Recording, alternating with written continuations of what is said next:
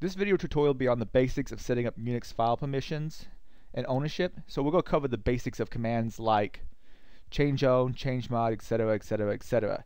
Now the video is by me, but I'm basing it on a lab from Kevin Benton. He's the TA in a course I'm currently taking, and he said he was okay with me basically making a video of me running through the lab. So I've recorded that, and hopefully it'd be good for demonstration purposes. First off, we should probably go into some of the basics and background of how Unix type file permissions work. Essentially, you have things broken down into a few different categories. You have your modes, you have your owner's permissions, you have your group permissions, and you have your other permissions, also sometimes known as world permissions. The owner is whoever owns the file, and the group is whatever group that file happens to belong to. For instance, there's a group automatically called Adrian if you have a username called Adrian. And if I just create a file, more than likely that file will be owned by username Adrian and group Adrian. Other would be anybody else on the system. Now this is sometimes represented symbolically with these letters. For instance, the U would be set user ID, the G would be set group ID, and the T would be set the sticky bit. Then of course you have your read, write, and execute for both owner, group, and other. Now this is sometimes represented in octal format. For instance, if I want to set all these flags, it'd be 7777. Now more than likely I wouldn't want to do this, but this is just an example. Now this represented in binary would be this series of all ones. Now for those who don't know binary that well, essentially on the far right hand side you have the ones placed, next over you have the twos placed, next over you have the fours placed. So 4 plus 2 plus 1, you end up with 7. But essentially if a flag is set to a 1, that means that flag is enabled. For instance, if the R for flag is set on, let's say owner, it'll be set to a 1. So you basically can convert this binary into the octal representation to set it. Also, you can many times use a symbolic setting to actually use CHMOD and set the file permissions accordingly. We're going to go more into that when I actually do the video and start using CHMOD. For instance, let's say I want to set the owner, group, and everyone else to have full permissions of read, write, and execute on a file. The execute's only going to make sense if it's a binary file, it's an executable. The 0 on here is I don't want to mess around with the special mode bits whatsoever, so I don't want to turn on set user ID, set group ID, or the sticky bit. Now to explain a little bit more about them, let's say this flag. This is the set user ID flag. If this is set, whenever that file is ran, assuming it's a binary that's being ran, it's going to run the permissions whoever owns the file. Now this is useful for like elevating privileges to do certain special things. Let's say the password command for changing passwords. Or it's going to have to edit the shadow file to add that password hash in. So that binary might very well be set user ID, so it runs with the permissions of whoever owns it. Much the same thing with set group ID, except for it runs the permissions of whatever group happens to be associated with the file. Then there's the sticky bit, and what this does varies from Unix-like operating system to Unix-like operating system. Now my understanding on Linux, essentially it just makes it so that particular, let's say it's a directory, no one can rename or delete it except for root and the owner of it. Then you have other flags, such as the owner's read permissions, either 1 for the yes they can read it, or 0 if they can't read it. If they're the owner though, they can always give themselves rights to read it if they want to. Owner's write, owner's execute, and then much the same permissions for everything else, like group read, group write, group execute, and of course everybody else, other read, other write, and other execute. And throughout the video you'll see I use different terminology from time to time, like I might use world instead of the word other. So I'm sorry about any confusion there. Also, it's sometimes kind of hard to say set the user ID bit or group ID bit on the ID command. So it gets a little bit confusing, but hopefully you can follow along and this video tutorial will be useful to you. If nothing else, there's some links at the end of the video which should hopefully explain it more clearly. I had to do a lab on file permissions, so I figured I'd go ahead and record it as well. Hopefully it'll be useful to some of my viewers.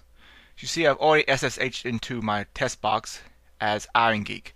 And for this lab, I'm going to have to add a few users. So first one we'll do is add Alice. and it's going to ask me for a password. That's because I'm using sudo. So enter my password and possibly fat finger it. I have a tendency to do that. And there we go. Now since I entered it here recently, the next few accounts, it shouldn't necessarily ask me for a password. So let's give this a shot. We're going to add Bob, Mallory, and Chuck. So now if we cat out Etsy password, we should see those particular accounts. Yippee. Notice we're using shadow passwords, so we don't actually have hashes in here. Now we're going to have to add a whole bunch of directories and files. We're going to be using the make directory command for making the directories. If you use the -p option, apparently that will go ahead and create all the parts of the file system tree. For instance, you don't have to create make directory data, then make directory finance. You can just do -p /op/data/finance, and it will automatically create both data and finance. At least that's my understanding of the command. So I'm going ahead and paste in a bunch of commands, and it looks like I screwed them up. Notice that it cannot touch these particular files because I don't have permissions. I didn't use the sudo command.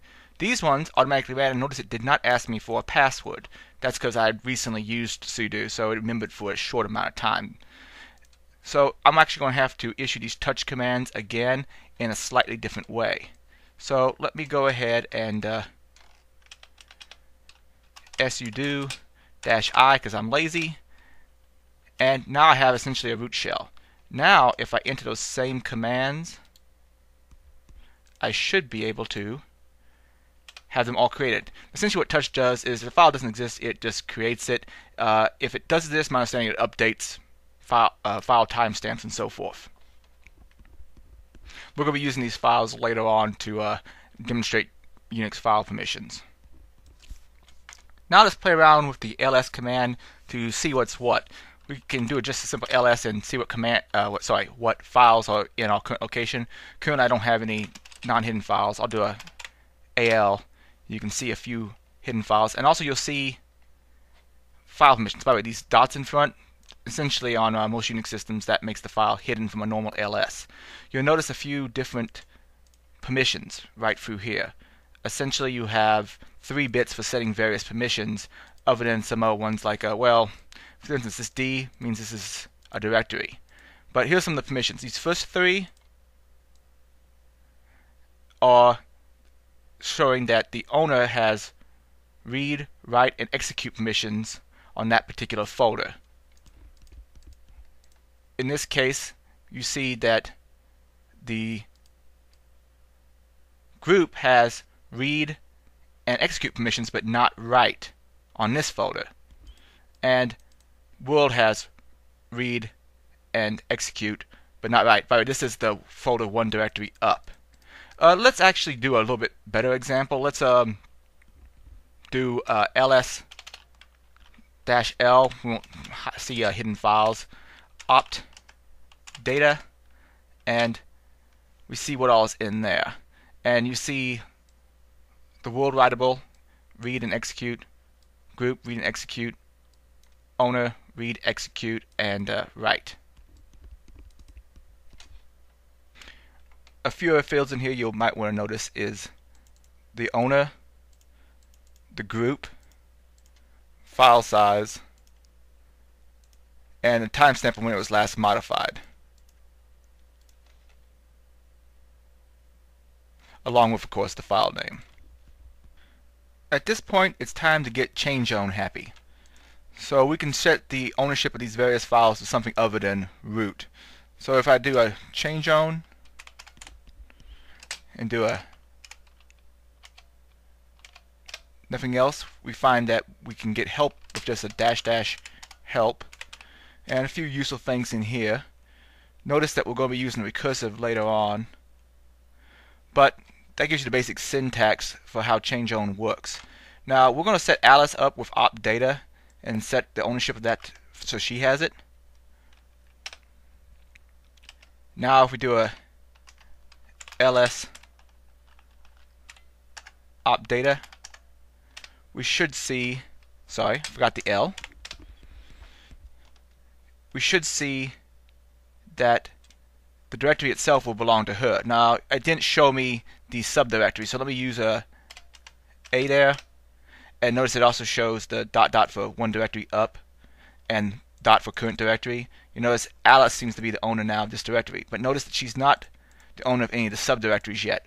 We'll cover doing that here in a bit, but we have a few other non-recursive permissions we have to set, more ownerships we have to set right now.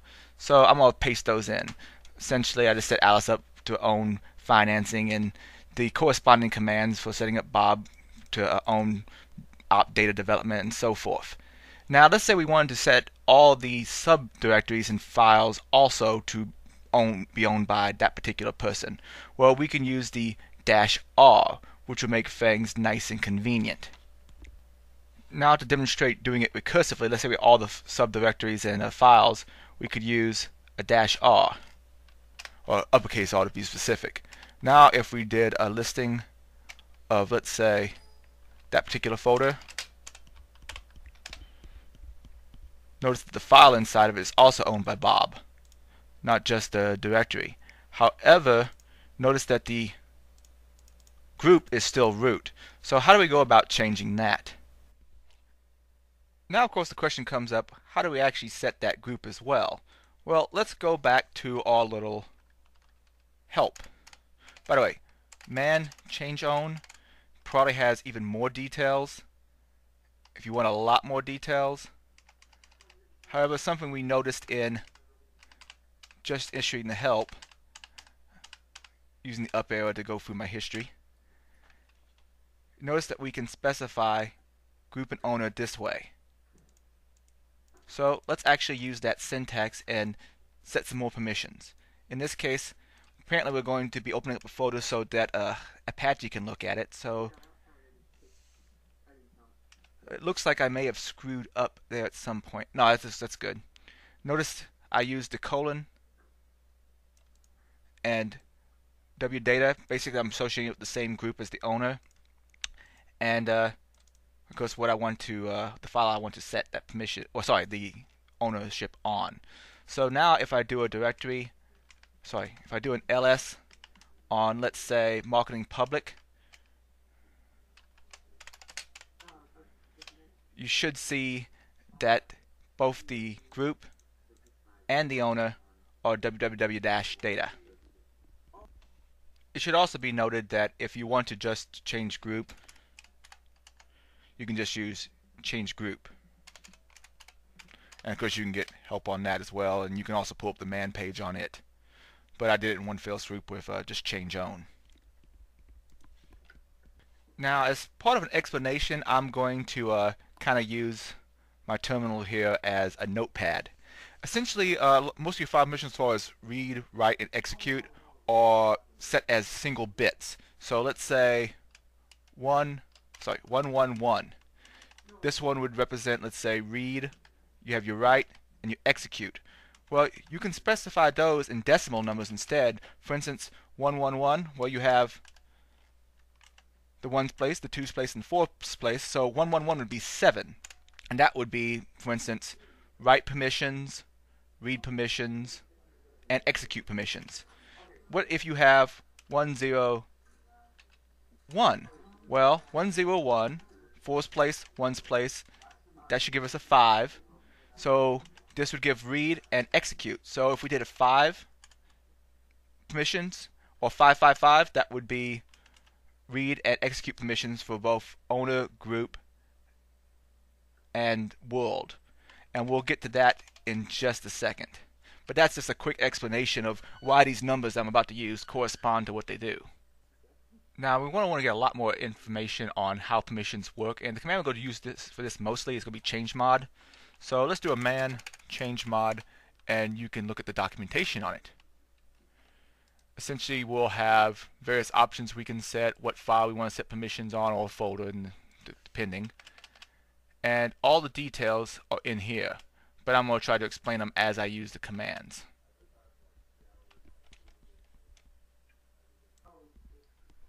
Okay, now let's actually start setting some more permissions.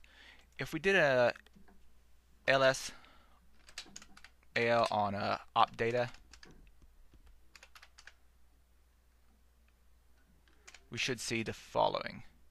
Actually, you see that that directory has permissions for everybody. I set that up here a second ago just so you'd actually see the changes I'm about to make. Now there's a couple ways we could set permissions. Here's one way. We can use octal format. Essentially we're saying we don't mess with the sticky bit. Maybe more on that later. We're giving full permissions, in other words 111, which represents 7 in binary, to the user, the owner of it, and both the group and the world only get read and execute. So if we execute that particular command and then repeat our listing, notice that owner has full permissions and everybody else only has read and execute. Now there's a different way we can actually format that if it's hard to convert. We can use a command like this. Essentially we say the user of the file. I know owner seems to make more sense, but owner is always used for something like other in this case. We're going to set it to read write execute, group to read write execute, and of course other to read write execute. We use that and command, well, no particular change in this circumstances. It's basically just a different way of expressing the exact same command. Now let's work on actually getting rid of some permissions. Let's say we want to manipulate financing. So let's see what the permissions are currently. Notice that world and group, are just read and execute, but the owner is read, write, and execute. So let's go about actually changing that. There's a couple different formats we could use to remove that. Probably 700 would work just fine. However, I'm going to use the more verbose format that's possibly more readable. So let me set finance, CHMOD, give read, write, and execute to the owner of the file, and nothing to the other two. So now let's do a little ls on it, and notice that they have nada, but the owner has read, write, execute. However, the file inside of it, notice that world has read, and so does the group. Let's say I want to set permissions on that. Well, I want to keep them the same for the user, and this is probably more verbose than it absolutely has to be. Let's set permissions on that file. Notice I'm setting the owner of the file to read and execute, and nothing for the other two. And let's repeat that ls. And notice he has write and execute. Though I think I actually screwed up the directions in the lab because I don't think those are the permissions I was supposed to set. So let's do some experimentation to correct the mistake I just made. Notice the command I used before was this. Well, I've always set the owner and group, so I don't need to do anything with them. I don't actually want this person to have execute. So let's see what happens if I just say user read write. Now let's do an ls on that and see what permissions they have. Notice no more execute, but they do have read write, and everybody else has nothing, which is as things were intended to be from the lab. Now we have a whole bunch of other little settings we have to make. So we're going to set a bunch of other permissions, and I'm going to copy and paste something I've kind of prefabricated for doing this. You can see here I'm setting read, write, and execute permissions to the owner of op data development, and setting just read and execute for everyone else and the group. And you can also see well, all sorts of other various settings I've made throughout here. For this final one, everybody, both the group, the owner, and world, get full permissions, read, write, and execute to op data shared. Now that moves us on to using the sticky bit. Essentially the sticky bit is set so that you can make the file a little hard to delete by anybody other than the owner, and or to rename it for that matter. And my understanding is it kind of varies between Unix and Unix what all behaviors the sticky bit enforces, but we'll show how to apply that here in a second. Now let's say we want to set the sticky bit on opt data shared. First of all, let's actually take a look at it. See, no sticky bit set as of yet. Well, let's use this command. Essentially, it's going to set the sticky bit and reset all those world permissions that we set earlier. Now if we look at that file, you see a little T there, means it has the sticky bit set. Another way to add or remove this would be, let's say, a plus T or a minus T. Let me show you that.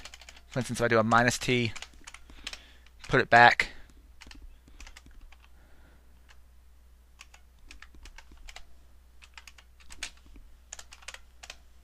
you see it removed it, and of course I can plus T it instead. Same way, just not using the octa representation. Same basic concept though.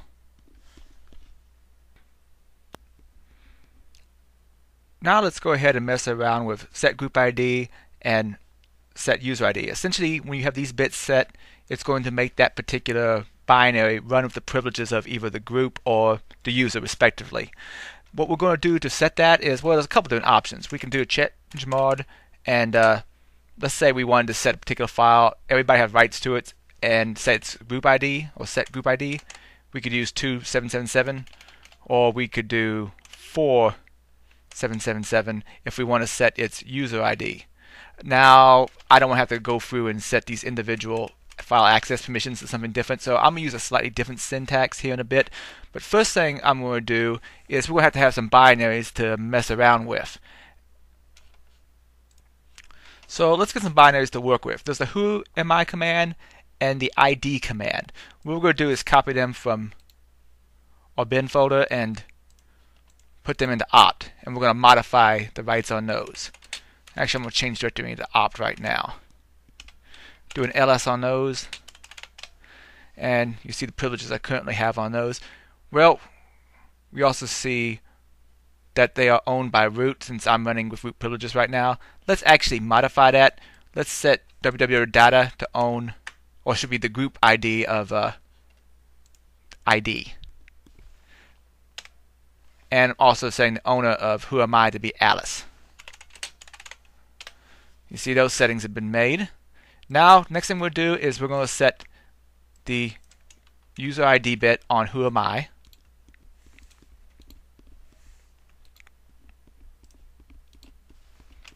And we're going to set the group ID on ID.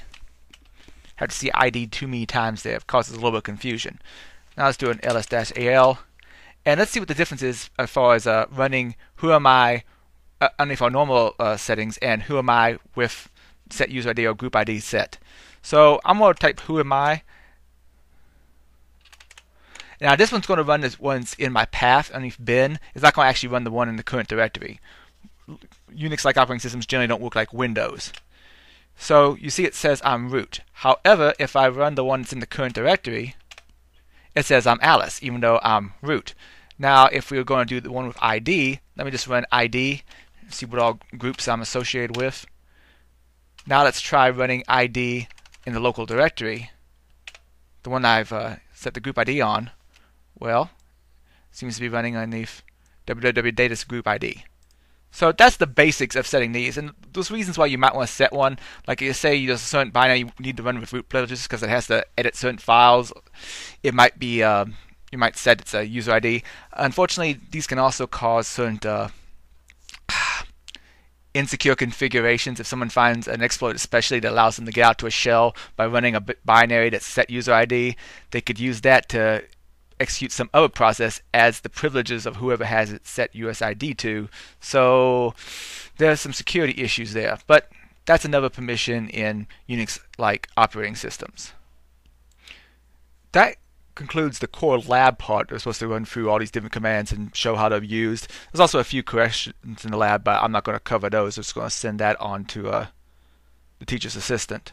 But I hope this has been somewhat informative, and sorry for stuttering throughout it, but there's various things about some of the commands I have to look up as I'm using them because I don't have to set these kind of permissions regularly. Here are a few links that may be useful to you. Check out the Wikipedia entry on file system permissions to get more details on things like the sticky bit and set user ID and set group ID. Also, Dartmouth College has a nice tutorial on permissions as well as zzee.com. Thanks for your time.